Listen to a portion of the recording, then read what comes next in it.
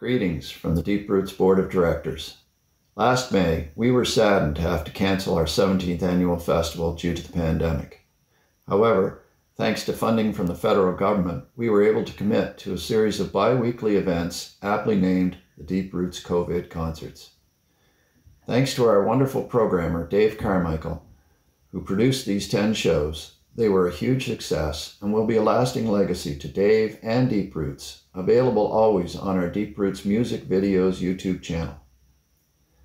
Today, given that this would normally be the big day of our festival weekend, we thought it would be nice to present a retrospective of the past 16 years. As well, there is one component of our festival that was able to go ahead as usual, and that is the selection of the 2020 Valley Arts Award winner.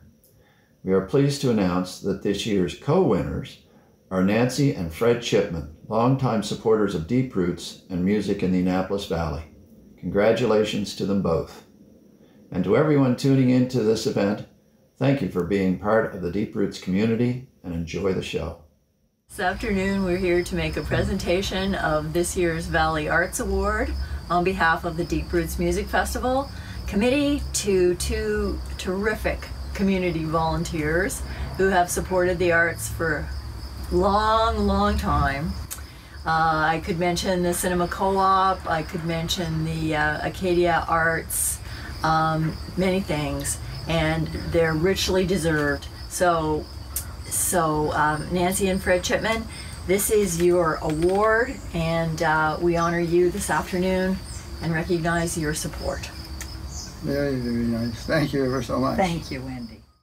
Past recipients include Jack Sheriff, Lee Lewis, Chet Brown, Jack MacDonald, Jim Morrow, John Kavanagh, Chris O'Neill, Marilyn Manzer, Brian Johnston, Barbara Hansen, Darrin Harvey, Hughie McDonell, Keith Ross, Ken Shorley, Marlene Jackson, and François Côté.